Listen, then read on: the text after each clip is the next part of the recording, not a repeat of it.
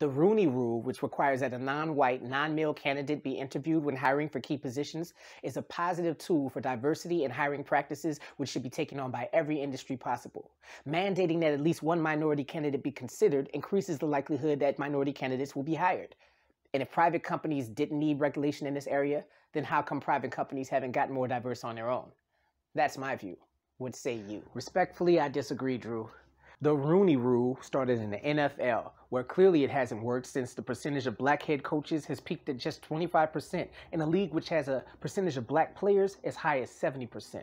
The Rooney Rule presents a bare minimum approach, since simply requiring that minority candidates be interviewed doesn't necessarily guarantee that they'll be hired.